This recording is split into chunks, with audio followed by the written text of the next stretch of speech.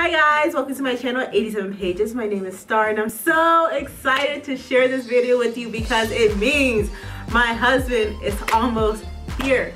Deployment is almost over and it's going to be homecoming.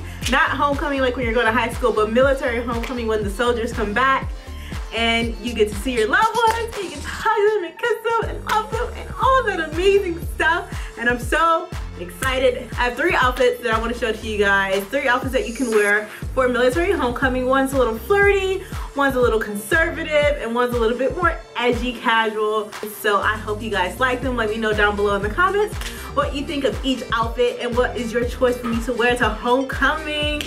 Let's get to it.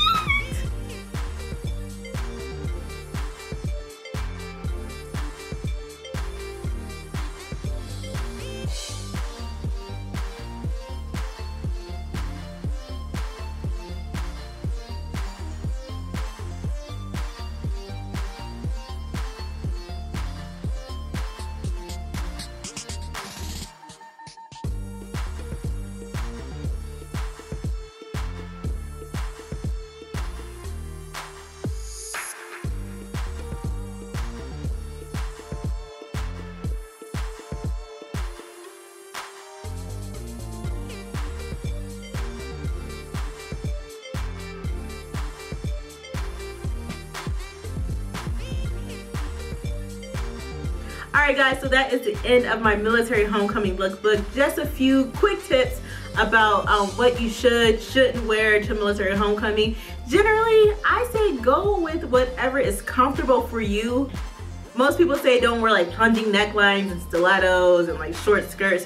But if that's what you want to wear and to surprise your hubs, definitely do it. That's your life, is your husband. You know what he likes and you know what you want to wear to surprise your man. So go ahead and do it. Just make sure you keep your trench coat closed because I don't want to see it. But yeah, thanks for watching. Let me know down below in the comments what you think. If you want to see more lookbooks like this, let me know and I will do that. So make sure you guys thumbs up this video. Make sure you share this video on all of your social media platforms. Make sure you guys subscribe and I will talk to you later. Have a great week.